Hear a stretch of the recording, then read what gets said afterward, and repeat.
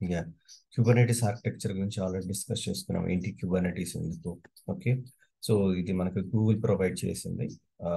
ఇది one of the top most container orchestration engine అండి మార్కెట్లో. And most of the applications మనకి Kubernetes లోకే డిప్లాయ్ అవుతున్నాయి. మైక్రో సర్వీసెస్ అప్లికేషన్స్ అన్ని మనకి క్యూబర్నెటిస్ లోనే డిప్లాయ్ అవుతున్నాయి. ఓకే, సో ఈ క్యూబర్నెటిస్ అనేది మనకు అన్ని క్లౌడ్ లోకి ఇంటిగ్రేట్ చేశారండి. లైక్ ఇప్పుడు అజూర్ క్లౌడ్ అయితే మనకి AKS ఉంటుంది, AWS అయితే EKS ఉంటుంది. ఇలా ప్రతి క్లౌడ్ లోకి ఒక్కొక్క క్లస్టర్ క్రియేషన్ అనేది మనకి ఇచ్చారు. ఓకే, మేజర్ గా క్యూబర్నెటిస్ లో డిస్కస్ చేసుకోవాల్సింది ఏంటంటే మనకి master node and worker node.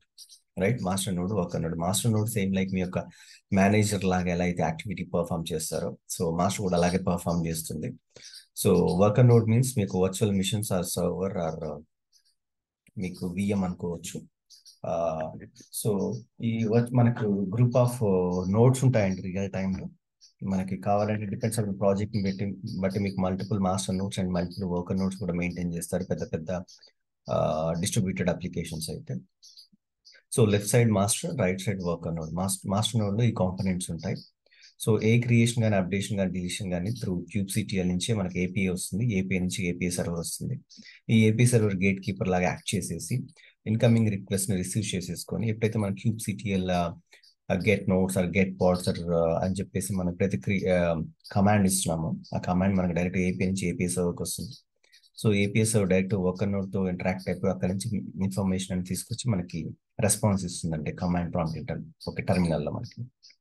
Right, so scheduler just ఏంటంటే నోట్స్ ని పాడ్స్ ని జస్ట్ షెడ్యూల్ చేసి వదిలేస్తుందండి. కంట్రోల్ మేనేజర్ ఏం చేస్తుందంటే, సో ఇక్కడ పర్టికులర్ ఈ వర్కర్ నోడ్ ఈ పాడ్ కి అసైన్ అయిపోవాలి.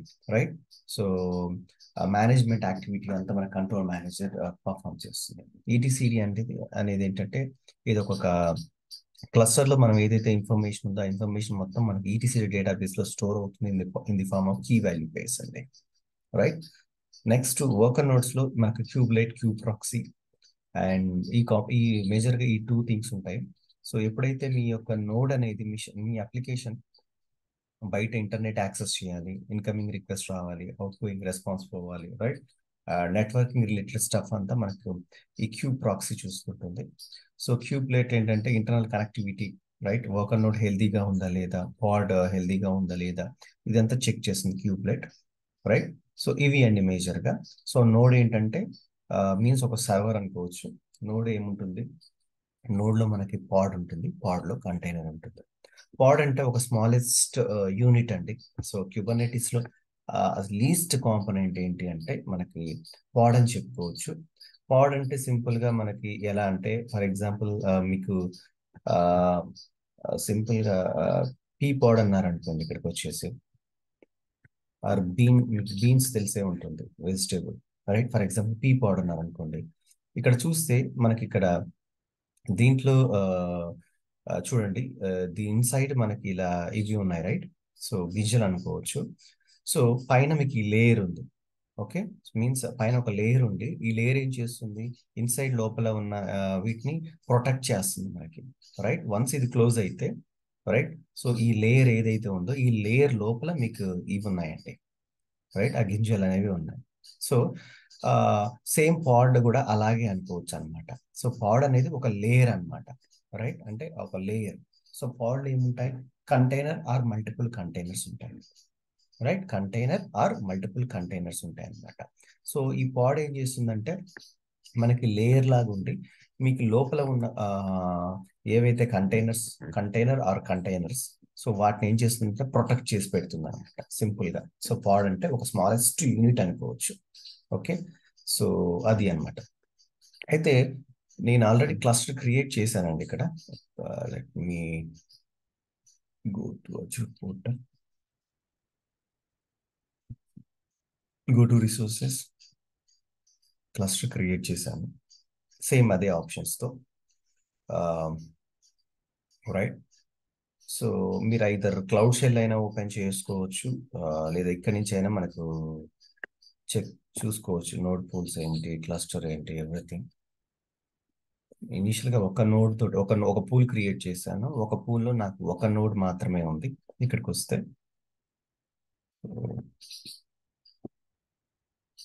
నోట్బుక్లో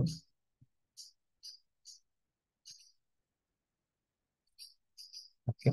సో క్లౌడ్ షెల్కి వెళ్ళిపోతాను, లేదా బెటర్ ఒక న్యూ ట్యాబ్ తీసుకుంటానండి.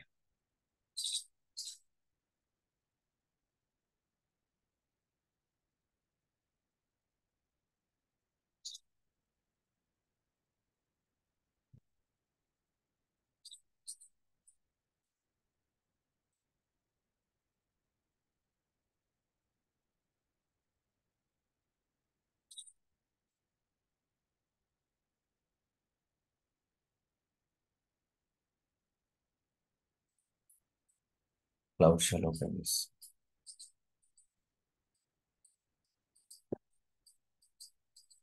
క్లస్టర్ కనెక్ట్ అవ్వాలి. ఇక్కడ వస్తే మనకి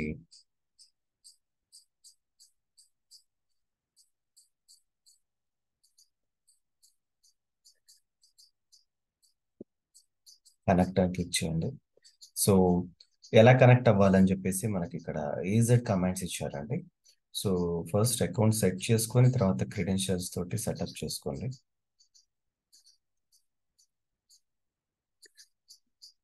రైట్,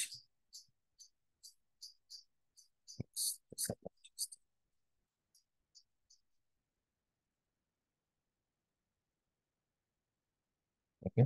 రైట్, ఇక్కడ నాకు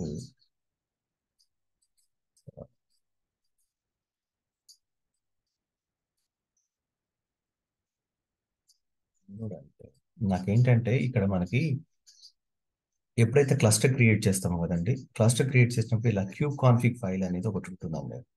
ఆ క్యూబ్ కాన్ఫిగ్ ఫైల్ మనకు లేటర్గా అవసరం అవుతుంది. ఈ లెన్స్ మనం యూజ్ చేసి పర్టికులర్ ఇది కనెక్ట్ అవ్వాలన్నప్పుడు ఆ ఆ క్యూబ్ కాన్ఫిగ్ లో ఏంటంటే క్లస్టర్ ఏంటి, క్లస్టర్ మనకి మీకు లైనక్స్ లో ఆ, ఏంటి అంటే మిషన్ ని కనెక్ట్ అవ్వాలంటే, లైనక్స్ సర్వర్ ని కనెక్ట్ అవ్వాలంటే మనకి పబ్లిక్ కి ప్రైవేట్ కి అని రెండు ఉంటాయండి. ఇద్దరు ఆ కీస్ తోటే మనం ఏం చేస్తామంటే సెక్యూర్ వేలో కనెక్ట్ అవుతాం కదా.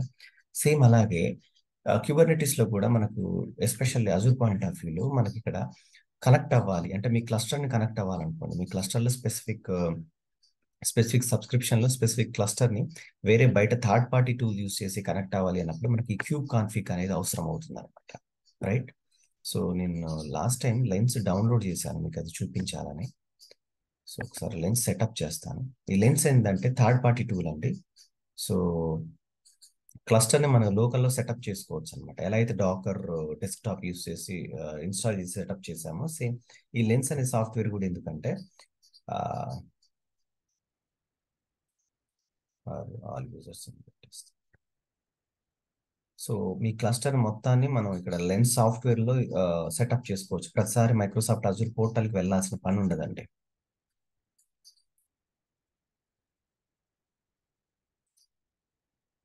పెద్ద పెద్ద అప్లికేషన్స్, పెద్ద పెద్ద ఎన్విరాన్మెంట్ లో ఇలాంటి లెన్స్ అనే సాఫ్ట్వేర్స్ యూస్ చేస్తారండి.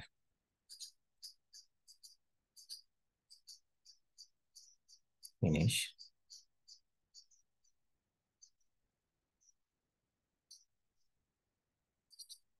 ట్రై చేద్దాం క్యూ కాన్ఫిగ్ అనేది డౌన్లోడ్ అవుతుందా లేదా అని. రైట్, ఇది లోడ్ అవుతుంది, రానివ్వండి. ఈ గ్యాప్ లో ఇక్కడ చూడండి, క్లౌడ్ షెల్ లోనే ఇక్కడ ఆప్షన్ ఉంటుంది మనకి అప్లోడ్ చేసుకోవడానికి, డౌన్లోడ్ చేసుకోవడానికి ఫైల్స్ అనేవి ఆప్షన్ ఉంటుంది. డౌన్లోడ్ అని హోమ్ శ్రవణ్ స్లాష్ టెస్ట్ అని చెప్పేసి డౌన్లోడ్ అంటాను.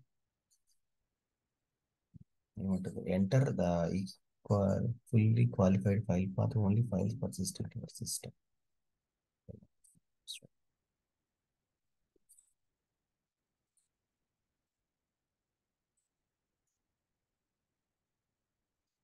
చూడండి ఇక్కడ click here to download your file అంటే ఏమంటుందంటే, ఎప్పుడైతే నేను డౌన్లోడ్ క్లిక్ చేస్తుంటే మీకు already homes are slash Shravan లో ఉన్నారు. ఇక్కడ కరెంట్ అదే ఉన్నాను కదా నేను ఇక్కడ, అదే చెప్తుంది. సో అసలు ఎక్కడ మీ క్యూబ్ కాన్ఫిగ్ ఫైల్ ఉందో ఆ పాత రిమైనింగ్ పాత్ ఇవ్వండి అని అడుగుతుంది. రిమైనింగ్ పాత్ ఎక్కడ ఉంది, దీని తర్వాత dot cube slash dot config ఇది స్పెసిఫై చేయండి. చేసి మీరు డౌన్లోడ్ అని క్లిక్ చేస్తే మీకు డౌన్లోడ్ అవుతుంది. Click here to download your file. So మీ లోకల్లో డౌన్లోడ్ అవుతుంది. Okay, show in folder. ఇది నోట్ ప్యాడ్ ++లో కానీ వేరే ఎడిటర్లో ఓపెన్ చేయండి. రైట్, చూడండి. ఇదంతా ఎలా ఉందంటే AML ఫార్మాట్లో ఉందండి, YAML ఫార్మాట్లో. సో API వర్షన్ ఏంటి, క్లస్టర్ ఏంటి, ఇది మన క్లస్టర్. ఓకే. సో తర్వాత ఈ క్లస్టర్ నేమ్ ఇదండి. ఓకే, టెస్ట్ AKS అని నేను క్లస్టర్ నేమ్ క్రియేట్ చేశాను. సో ఒక యూజర్ క్రియేట్ అవుతుంది, అది ఆ డీటెయిల్స్ అన్నమాట ఇందులో ఉంటాయి మనకి. రైట్.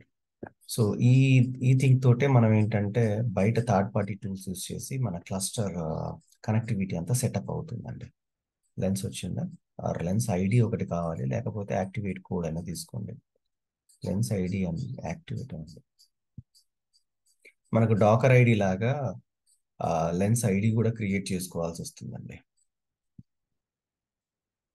రైట్, ఒక అకౌంట్ మీరు ఇక్కడ క్రియేట్ చేసుకోవాల్సి వస్తుంది. ఓకే. సో మీకు డాకర్ హబ్లో మీకు ఎప్పుడైతే ఫర్ ఎగ్జాంపుల్ ఇక్కడికి వచ్చి డాకర్ హబ్, ఎందుకంటే మన ఇమేజెస్ ని మనం స్టోర్ చేసుకోవాలి కదా, దానికి మనకు డాకర్ హబ్ కావాలి. సేమ్ రిజిస్టరీ మనకి ఎలా అయితే గిట్ హబ్ లాగా డాకర్ హబ్ ఉంటుంది. సో ఒక డాకర్ హబ్ మీరు అకౌంట్ క్రియేట్ చేసుకోవాలంటే డాకర్ హబ్ సంబంధించిన ఐడి అనేది మీరు క్రియేట్ చేసుకోవాలి. ఓకే. ఇక్కడ సెటప్ ఎక్కడ ఉంది, సైన్ ఇన్ రిజిస్టర్ అనండి. ఇక్కడ register user name, email, password అని అడుగుతుంది. అప్పుడు ఏంటంటే మనకు డాకర్ సంబంధించిన ఒక ఐడి అనేది జనరేట్ అవుతుందండి. సేమ్ అలాగే ఇక్కడ లెన్స్ కూడా అంతే అన్నమాట. ఇక్కడ ఒక ఐడి అనేది క్రియేట్ చేసుకోవాలి. నేను ఇక్కడికి వచ్చేసి కంటిన్యూ విత్ గూగుల్ అనండి. ఇద్దరు ఏదో ఒక ఈమెయిల్ ఐడితో login.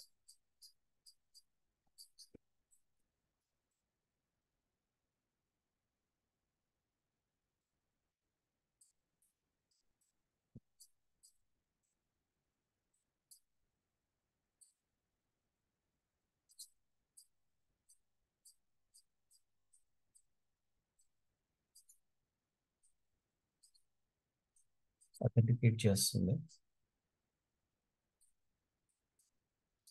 Open lens.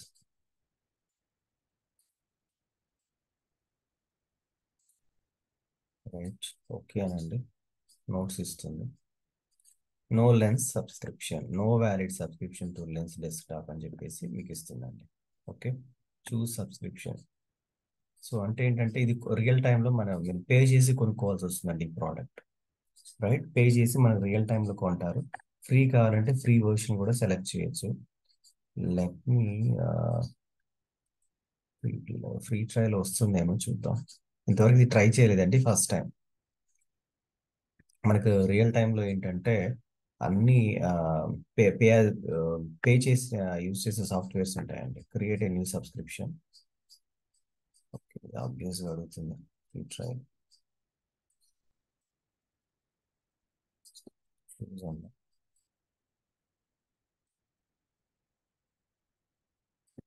To confirm in the field below to confirm your meet eligibility criteria.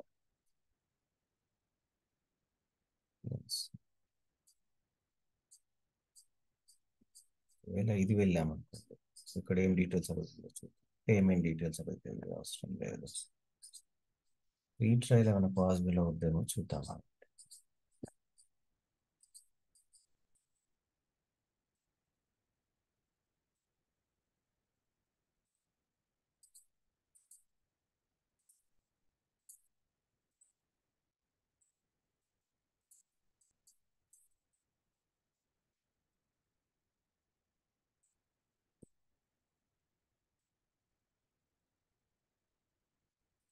Trial try చేస్తున్నానండి. ఓకే, రైట్, ఓపెన్ అయిపోయింది. ఓకే. ఇప్పుడు మనకి ఏంటంటే ఇక్కడ ఉంది మన క్లస్టర్ ఏది, ఇది మన క్లస్టర్ ఏది యూస్ చేస్తున్నాం, అజూర్ క్లౌడ్ యూస్ చేస్తున్నాం. అజూర్ క్లౌడ్ లో మన పర్టికులర్ ఈ సబ్స్క్రిప్షన్ లో ఈ టెస్ట్ ఈ కేస్ అనే ఒక క్లస్టర్ క్రియేట్ చేసాం. ఇది ఇన్స్టెడ్ ఆఫ్ మీ యొక్క ప్రతిసారి అజూర్ పోర్టల్లోకి వెళ్ళి కనెక్టివిటీ చెక్ చేసుకోవడం బదులు మీరు డైరెక్ట్గా ఈ లెన్స్ అనే ఒక సాఫ్ట్వేర్ యూస్ చేసుకొని ఆ సెటప్ ఇక్కడే చేసుకొని మీకు గ్రాఫికల్ రిప్రజెంటేషన్ లో మొత్తం వస్తుందండి. ఎవ్రీథింగ్ మీరు లాగ్స్ చెక్ చేసుకోవచ్చు, ఎక్కడ ఎర్ర త్రో చేస్తుంది, అన్ని ఇక్కడే మనం చెక్ చేయొచ్చు అండి. సో యాడ్ క్లస్టర్ అనండి. సో చూడండి, క్యూబ్ కాన్ఫిగ్ ఫైల్ అడుగుతుంది. Okay. Previous note pad open చేశాను కదా నేను. క్లోజ్ చేశాను. సో ఈ సెటప్ చేసేటప్పుడు చాలా ఇష్యూస్ వస్తాయండి. ఎస్పెషల్లీ క్యూబ్ కాన్ఫిగ్ లో ఇష్యూస్ వస్తాయి. ఇది ప్రాపర్ గా పేస్ట్ అవ్వలేదు అనుకోండి, చాలా ఎర్ర త్రో చేస్తుంది.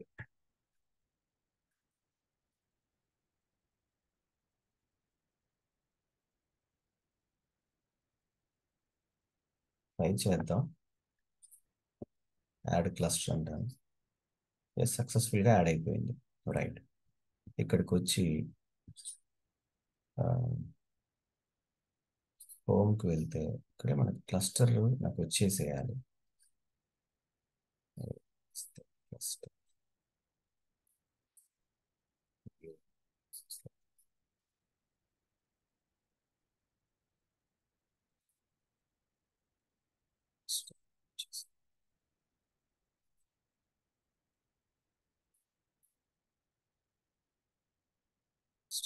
చూడండి, టెస్ట్ AKS వచ్చింది. ఓపెన్ చేస్తాం, కనెక్ట్ అవుతుందండి. ఏమంటుంది? Error while proxy request die TCP connection SW connection was aborted with software in your host machine.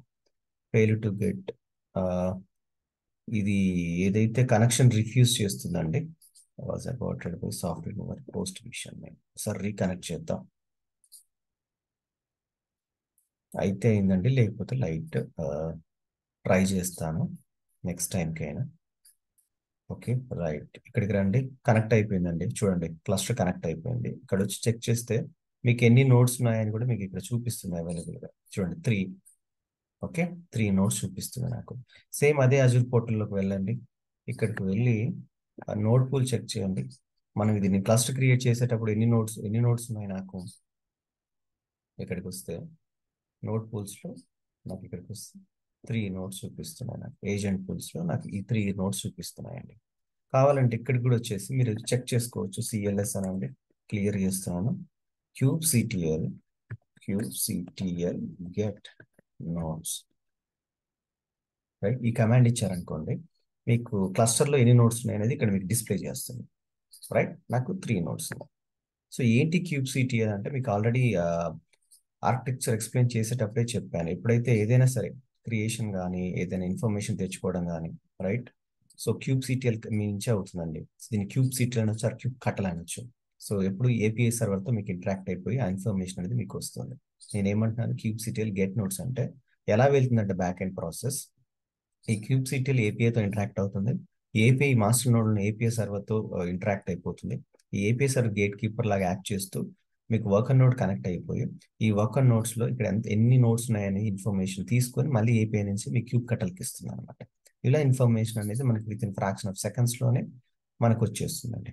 ఇలా kubectl గెట్ నోడ్స్ అనమాట. రైట్, సో నోడ్ లో ఏముంటాయి, పాడ్స్ ఉంటాయి. సో పాడ్ ఏంటి, స్మాలెస్ట్ యూనిట్ అనుకోవచ్చు అనమాట. రైట్, అది ఒక లేయర్ లాగా ఉంటుంది. ఆ పాడ్లో ఏంటంటే మనకి కంటైనర్ ఆర్ మల్టిపుల్ కంటైనర్స్ ఉంటాయండి. ఇక్కడికి వచ్చి kubectl గెట్ పాడ్స్ అనండి. మన పాడ్స్ ఉన్నాయో లేదో చెక్ చేద్దాం. యాజ్ ఆఫ్ మనకి ఏంటంటే ఏం పాడ్స్ లేవు. మన ఇంతవరకు ఏం పాడ్స్ అనేది క్రియేట్ చేయలేదండి. ఓకే, ఇప్పటి వరకు మనకు ఏం పాడ్స్ క్రియేట్ చేయలేదు. ఇప్పుడు చూస్తే నాకు 3 నోట్స్ ఉన్నాయండి. ఓకే, 3 నోట్స్ ఉన్నాయి. ఎప్పుడైతే మీరు పాడ్స్ క్రియేట్ చేస్తారో, ఫర్ ఎగ్జాంపుల్ నేను 3 పాడ్స్ క్రియేట్ చేశాను అనుకోండి. 3 పాడ్స్ క్రియేట్ చేస్తే అది ఎలా ప్లేస్ అవుతుంది అంటే ఫస్ట్ నేను ఇక్కడ రిప్లికా సెట్ 3 పాడ్స్ అని ఇచ్చాను అనుకోండి. 3 అని ఇచ్చాను అనుకోండి, 3 పాడ్స్ అని ఇస్తే అది ఎలా స్టోర్ అవుతుందంటే ఒక పాడ్ వచ్చేసి ఈ నోడ్లో, ఫస్ట్ నోడ్లో, సెకండ్ పాడ్ వచ్చేసి సెకండ్ నోడ్లో, థర్డ్ పాడ్ వచ్చేసి థర్డ్ నోడ్లో మనకు క్రియేట్ అవుతుంది. సో 3 పార్ట్స్ మీకు ఏంటంటే ఒకే నోడ్ లో క్రియేట్ అవ్వవండి. ఒకే నోడ్ లో క్రియేట్ అవ్వవు. సో మీకు ఏంటంటే ఒక్కొక్కటి ఒక్కో దాంట్లో క్రియేట్ అవుతుంది అనమాట. ఎందుకు అంటే ఈ నోడ్ అనేది ఒక హోస్ట్ అనుకోండి. ఓకే, గ్రాఫికల్ గా మీకు రిప్రజెంట్ చేసి చూపిస్తే సంథింగ్ పెయింట్ తీసుకొని మీకు చూపిస్తాను. మనకి ఏమున్నాయి, 3 నోడ్స్ ఉన్నాయి. నోడ్ 1,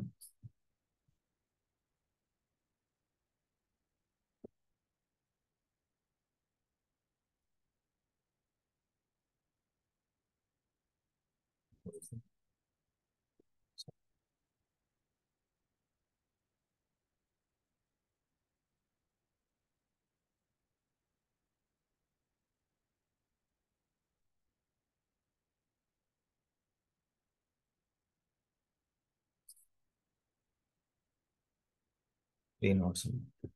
ఓకే, సో మనకి ఈ ప్రతి నోడ్లో ఏముంటుంది, పాడ్ ఉంటుంది. రైట్, పాడ్ 1, పాడ్ 2, సో పాడ్ 3, ఇలా 3 పాడ్స్. అంటే రిప్లికా సెట్ మీరు 3 పాడ్స్ అని మెన్షన్ చేస్తే 3 పాడ్స్ అది క్రియేట్ అవుతుంది. పాడ్ 1 ఆర్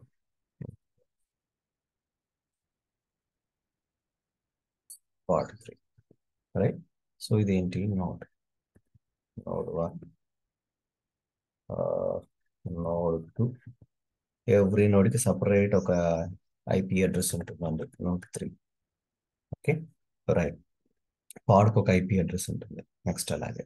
సో ఇప్పుడు ఏమవుతుందంటే ఎప్పుడైతే మనకు క్యూబ్ సిటిఎల్ గేట్ నోడ్స్ అంటే మనకి ఏం చూపిస్తుంది, 3 నోడ్స్ చూపిస్తుంది. ఆ 3 నోడ్స్ మనకు విజిబుల్ అవుతుంది. రైట్, నేను రిప్లికా సెట్ 3 అని చెప్పేసి 3 పాడ్స్ క్రియేట్ చేశాను అనుకోండి. రైట్, రిప్లికా సెట్ అంటే మళ్ళీ వస్తాను నేను. 3 పాడ్స్ క్రియేట్ చేశాను అనుకోండి. సో ఈ నోడ్ అనేది ఒక హోస్ట్ అనుకుంటే, నోడ్ 2 ఒక హోస్ట్, నోడ్ 3 హోస్ట్.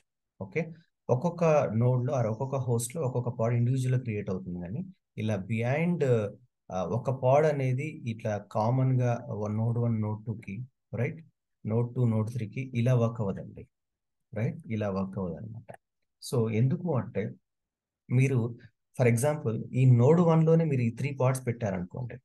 కన్సిడర్ ఇలా అనుకోండి, సినారియో ఏంటి, మీరు ఇలా ఇది ఒక్కటే నోడు, మీరు ఏం చేశారంటే ఈ 3 పార్ట్స్ని ఒకే నోడ్లో పెట్టారనుకోండి. రైట్, 3 పార్ట్స్ని మీరు ఒకే నోడ్లో పెట్టారనుకోండి. మీకు సమ్ సిచ్యువేషన్లో నోడ్ డౌన్ అయిపోయినా, రైట్, నోడ్ డౌన్ అవుతే 3 పార్ట్స్ అనేవి డౌన్ అయిపోతాయి కంప్లీట్గా. Right, does not make sense కదా. సో అందుకోసం మనం ఏం చేస్తామంటే స్టాండర్డ్స్ ఫాలో అవుతాం. సో ఇండివిజువల్ నోడ్లో ఇండివిజువల్ పాడ్ అనేది మనం మెయింటైన్ చేస్తామండి. సో ప్రతి పాడ్లో మనకి ఏంటంటే container are set of containers ఉంటాయండి. ఒక కంటైనర్ లేదా మల్టిపుల్ కంటైనర్స్ అనేవి ఉంటాయి మీకు. Right, container are set of containers ఉంటాయి అన్నమాట. బట్ రియల్ టైంలో ఏంటంటే, రియల్ టైంలో ఒక పాడ్లో ఒక కంటైనర్ మాత్రమే మెయింటైన్ చేస్తారండి. ఒక పాడ్లో ఒక కంటైనర్ మాత్రమే మెయింటైన్ చేస్తారు. రైట్, సో ఇది అండి పాడ్ అంటే. మనం ఇప్పుడు ఏం చేద్దామంటే పాడ్స్ క్రియేట్ చేద్దాం. రైట్, మీకు పాడ్ క్రియేట్ చేయడం అనేది త్రూ కమాండ్ నుంచి కూడా క్రియేట్ చేసుకోవచ్చు. ఐదర్ ఆమెల్ యూజ్ చేసి మనము మేనిఫెస్ట్ ఫైల్స్ రాస్తామండి ప్రతి ఒక్క కాన్సెప్ట్కి. ఇప్పుడు క్యూబర్నెటీస్లో మనకి చాలా కాన్సెప్ట్స్ ఉంటాయి. ఓకే, ఒక్కొక్క కాన్సెప్ట్ని మనం డిస్కస్ చేసుకుంటూ వద్దాం. ఇక్కడ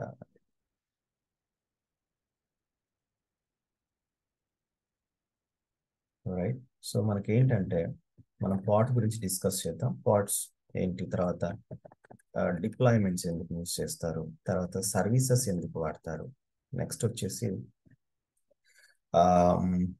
వాట్స్ స్టేట్ఫుల్ సెట్స్ ఏంటి, ఓకే, నెక్స్ట్ డీమన్ సెట్స్ ఎందుకు, తర్వాత క్రాన్ జాబ్స్ ఉంటాయి. ఇలా చాలా సర్వీసెస్ ఉన్నాయి. ఒక్కొక్క సర్వీస్ గురించి మనం మాట్లాడుతూ వస్తాం. హెల్మ్ చార్ట్స్ గురించి కూడా మాట్లాడతాం. ప్యాకేజెస్ ఎలా క్రియేట్ చేస్తారు, ఏంటి, ఎందుకు హెల్మ్ చార్ట్స్ వాడతారని కూడా డిస్కస్ చేస్తాం. సో పార్ట్స్ అంటే మనకు స్మాలెస్ట్ ఆఫ్ యూనిట్ అని చెప్పేసి డిస్కస్ చేసుకున్నాం. దీంట్లోనే మీకు రిప్లికా సెట్ కూడా వస్తుంది. ఓకే, రిప్లికా సెట్ అనేది లేటెస్ట్ కాన్సెప్ట్. రిప్లికేషన్ కంట్రోల్ అనేది ఓల్డర్ వన్ అండి.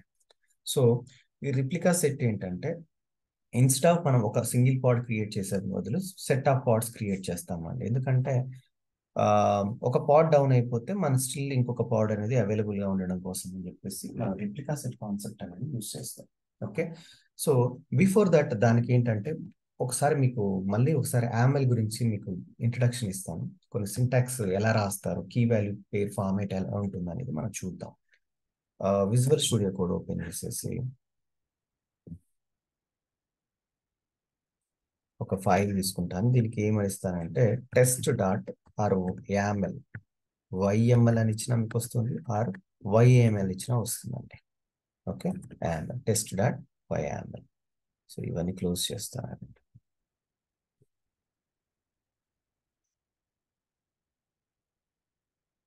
రైట్, సో యామెల్లో మీకు ఏంటంటే ఏదైనా సరే ఇన్ఫర్మేషన్ రాసేటప్పుడు ఎలా ఉంటుందంటే అది ఒక వాల్యూతో మనం ఇన్ఫర్మేషన్ అనేది స్పెసిఫై చేస్తామంటే కీ వాల్యూ ఫార్మాట్ లో మనకి యామెల్లో మనము రిటర్న్ చేస్తాం, రైట్? సో ఫర్ ఎగ్జాంపుల్ నేను ఒక పర్సన్ తీసుకోండి, ఓకే, రైట్? ఒక పర్సన్ అనుకున్నాం, రైట్? పర్సన్. సో ఆ పర్సన్ నేమ్ ఏంటి, రైట్? ఆ పర్సన్ నేమ్ ఏంటి? ఇలా name, for example Shravan, right? చూడండి, అంత కీ వాల్యూ ఫార్మాట్ లో రాస్తున్నాను. ఎప్పుడైనా సరే ఇక్కడ ఆ, ఈ కీకి ఈ కీ తర్వాత ఈ నేమ్ కి మీకు ఏమో, ఈ నేమ్ కి ఏంటంటే ముందు ఇక్కడ స్పేస్ రావాలండి, రైట్? ఒక కీ వస్తుంది, ఆ తర్వాత నేమ్ వస్తుంది. ఈ కీ తర్వాత కోలన్ ఇచ్చి నేమ్ ఇచ్చేటప్పుడు మీకు ఒక స్పేస్ అనేది ఉండాలి, రైట్? ఒక స్పేస్ అనేది మీరు మెయింటైన్ చేయాలి. సార్ రైట్, నేను పర్సన్ అని రాస్తున్నాను.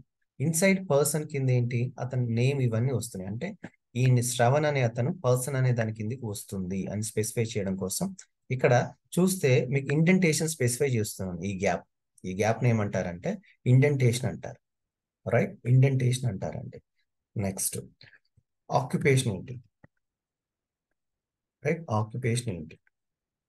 ఫర్ ఎగ్జాంపుల్ డెవాప్స్ ఇంజనీర్ అనుకుంది, డబుల్ కోట్స్ లో ఇస్తాం, రైట్? తర్వాత ఏజ్, రైట్? For example 35. తర్వాత మెయిల్, ట్రూ. సో ఇలా మీరు స్పెసిఫై చేసుకోవచ్చు అండి. ఇక్కడ అంతా చూస్తే నేను అంతా కీ వాల్యూ ఫార్మాట్ లోనే స్పెసిఫై చేస్తున్నాను, ఓకే? హాబీస్ ఏంటి, రైట్? మీరు హాబీస్ ఏంటి, మనకు మల్టిపుల్ హాబీస్ ఉంటాయండి. వాచింగ్ మూవీస్ అని, రీడింగ్ బుక్స్ అని, తర్వాత ప్లేయింగ్ క్రికెట్ అని ఉంటాయి అనమాట. ఇవన్నీ ఏంటంటే మీకు లిస్ట్ అనమాట, రైట్? మల్టిపుల్ థింగ్స్ మనం స్పెసిఫై చేయాలి. లిస్ట్ ని డిఫరెంట్ డిఫరెంట్ వేలో స్పెసిఫై చేసుకోవచ్చు అండి, ఓకే? ఎలా అంటే ఇలా ఐఫన్ ఇచ్చేసి మూవీస్ కదా, వాచింగ్ మూవీస్, రైట్? తర్వాత రీడింగ్ బుక్స్ అనుకున్నాం, రైట్? తర్వాత ప్లేయింగ్ క్రికెట్, ఇలా. సో ఇలా మల్టిపుల్ లిస్ట్ ని నేను ఇలా స్పెసిఫై చేసుకోవచ్చు, ఇది ఒక వే. అండ్ ఇంకొక వేలో కూడా మనం స్పెసిఫై చేయొచ్చు. ఫర్ ఎగ్జాంపుల్ రీసెంట్ గా ఏ మూవీస్ చూసాడు, మూవీస్ అని ఒక ఇలా లిస్ట్ ఇలా కూడా స్పెసిఫై చేసుకోవచ్చు లిస్ట్ ని. అయితే ఈ వేలో చేయొచ్చు ఆర్ ఆ వేలో చేయొచ్చు. ఫర్ ఎగ్జాంపుల్ ఇలా, రైట్? ఏం లిస్ట్ ఉంటే ఆ లిస్ట్ స్పెసిఫై చేయండి, రైట్? ఇలా ఇదొక వే, లిస్ట్ ని స్పెసిఫై చేయడం ఇదొక వే, అండ్ ఇదొక వే, రైట్? నెక్స్ట్ ఏదైనా డిస్క్రిప్షన్ ఉంది అనుకుందాం, రైట్? తను ఏదైనా దీని గురించి ఏదైనా డిస్క్రిప్షన్ రాస్తున్నారు, ఏదైనా స్పెసిఫై చేయాలి, ఓకే? ఎలా అంటే ఫర్ ఎగ్జాంపుల్ నేను ఇలా రాస్తున్నాను, ఎలా అంటే మ్మ్, ఎలా అంటే హాయ్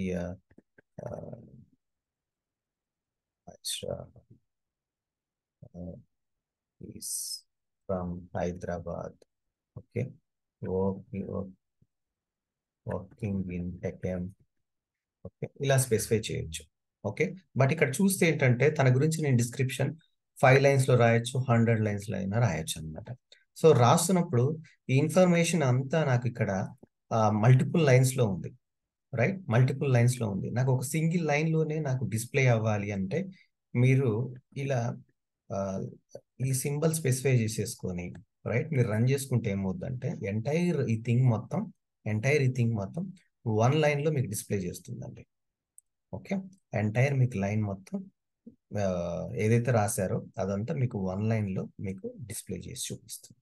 సో ఇలా అన్నమాట, ఏ చూసినా సరే మీకు కీ వాల్యూ ఫార్మాట్ లోనే ఉంటుంది అనమాట. ఇది కీ అయితే ఇదంతా నేమ్ అవుతుంది, ఇదంతా నేమ్ అవుతుంది. ఇన్సైడ్ కీ కింద మీకు సబ్ నేమ్ స్పెసిఫై చేసుకోవచ్చు. ఫర్ ఎగ్జాంపుల్ ఇది కీ, రైట్? ఇదంతా నేమ్, రైట్? మళ్ళీ అగైన్ ఇది కీ అయితే ఇది name, right? Occupation key name, ఇలా స్పెసిఫై చేసుకోవచ్చు. ఇది కీ అనుకోండి, ఈ లిస్ట్ ఆఫ్ వాల్యూస్ అనేవి మీకు నేమ్స్ అవ్వచ్చు. మూవీస్ అనేది మీకు కీ అయితే ఈ లిస్ట్ ఆఫ్ వాల్యూస్ మీకు నేమ్స్ అవ్వచ్చు. డిస్క్రిప్షన్ అనేది కీ అయితే తర్వాత ఇవి వచ్చే డిస్క్రిప్షన్ రాసిన ఇన్ఫర్మేషన్ మొత్తం స్ట్రింగ్ ఇన్ఫర్మేషన్ అంతా నేమ్ అవుతుందంట. సో ML ఏంటంటే మీరు ఏది రాసినా సరే కీ వాల్యూ పేర్ ఫార్మాట్ లోనే మీరు రాస్తారనమాట. సో ద ఎక్స్టెన్షన్ ఎలా ఉంటుందంటే .yaml ఆర్ YAML, YML అని ఎలా సేవ్ చేసినా సేవ్ అవుతుంది. రైట్? ఆ ఐకాన్ ఇలా ఉంటుంది. ఓకే, మనం ఏం చేద్దామంటే ఒక పాడ్కి, రైట్, ఒక పాడ్కి యామెల్ ఎలా ఉంటుందో మనం చూద్దాం. రైట్, పిఓడి పాడ్ అంటున్నా. ఓకే, సో గూగుల్ వెళ్ళిపోయి శాంపుల్ ఒక పాడ్ తీసుకుందాం అంటే క్యూబర్నెటీస్ పాడ్ యామెల్ అంటుంది. రెఫరెన్స్ తీసుకోండి.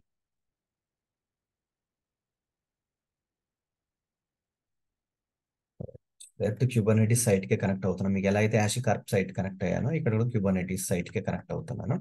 ఇక్కడ చూస్తే ఒక పాడ్ ఉంది, ఇది యామెల్లో ఉంది. ఓకే, ఇది కాపీ చేసేసి రైట్ ఇక్కడ పేస్ట్ చేసుకుంది. ఓకే, మిస్ అవుతుందా?